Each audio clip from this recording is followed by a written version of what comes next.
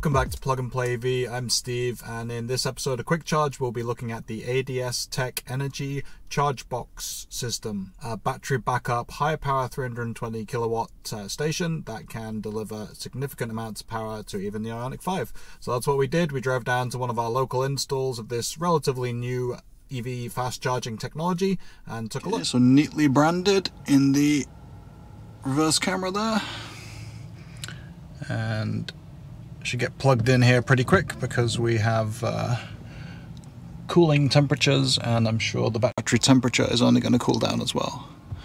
So it's on EV Connect. Got a touch to start screen as well. Don't have an EV Connect charge card on me, but it says you can download and launch or use a key fob. Plug-in vehicle, let's start it up first. So there are two here, both say available in the app. Slightly disparate numbers, this one ending 67, the other one ending 610, but we know which one it is. 320 kilowatts, so about as good as you're going to get. There's big chunky CCS.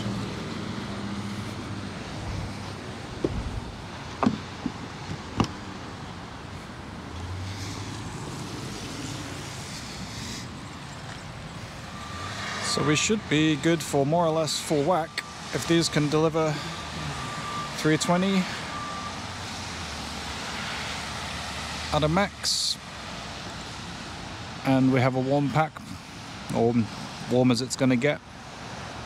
It's not quite as low as you might want to be, but that state of charge we're going to get most that the Ioniq 5 can take, as long as this can give it. And it's off to a pretty nice start. Really clear touchscreen here, and already pushing up to 190. So not too shabby. We'll see how it progresses, but it's nice that you immediately get the voltage and the current.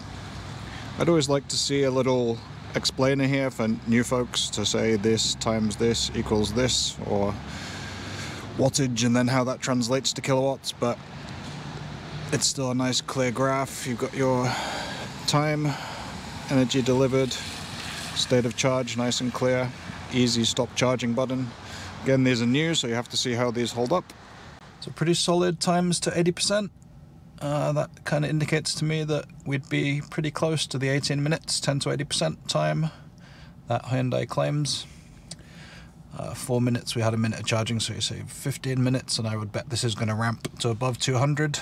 So a solid enough start there. It's 40 cents a kilowatt hour, so not bad at all for this area at least. Some areas I know that gets a little bit expensive. Some of those interstate plazas doing 60 or above now. You start to think of 40 cents per kilowatt hour as pretty reasonable.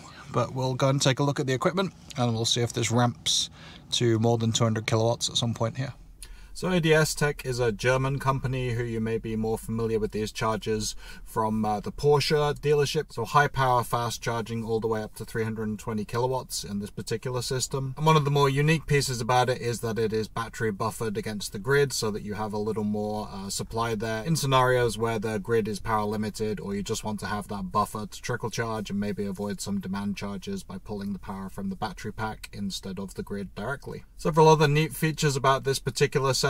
It's very quiet, none of that high-pitched whine that you'll see at some of the earlier stations, or big fan-driven cooling systems in the surrounding infrastructure. So if you're looking at an urban environment or somewhere where you have noise concerns, this could be something that's appealing.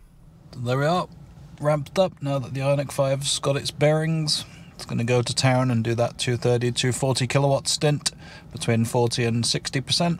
And then after that we'll ramp down into the low hundreds and beyond. Probably won't go all the way here because I've got some other places I want to visit, but I want to make sure we get the lion's share of this charge curve and get out in the rain before it really starts coming down and look at this site.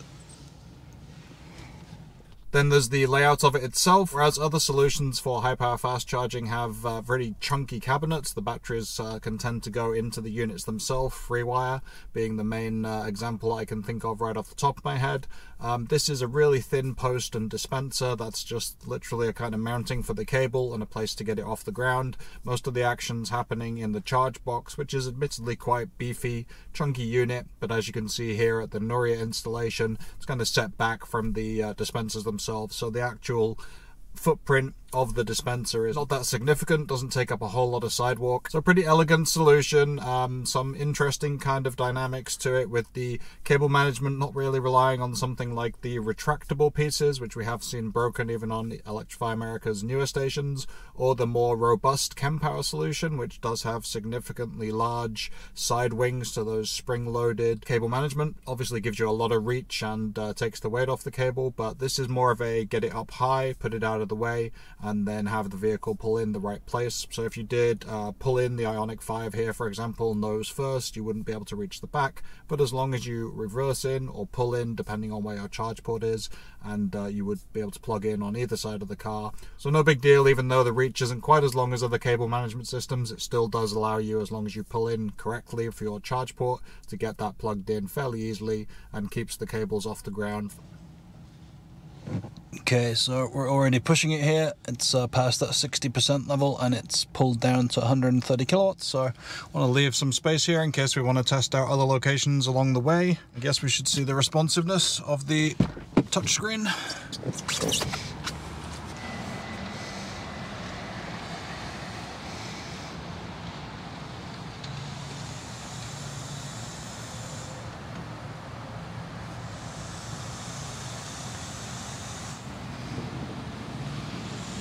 So I do think they have idle fees here as well. I think it was something pretty substantial, like $10 an hour. Not that you'd know from that, but it does say unplug and return to the charging station. So 10 minutes, 33 kilowatt hours, a good chunk of the battery pack back. On the other side, that wouldn't reach if you were at the wrong angle. Got a vanity number here with the plug, and these were blue lighting when they're in use, although you'd see the EV using it obviously.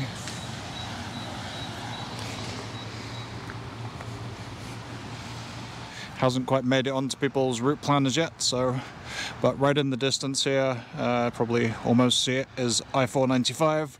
You've got a brand new gas station with the pumps in the middle and the canopy. No canopy here, so we're not quite flying J levels of futurism, but this is a really nice brand. As a kind of convenience store, they've got lots of nice fresh stuff in there. Got the cafe and the ground beans. And then in this thing, you've got the battery that I was talking about that we'll get onto in the video here.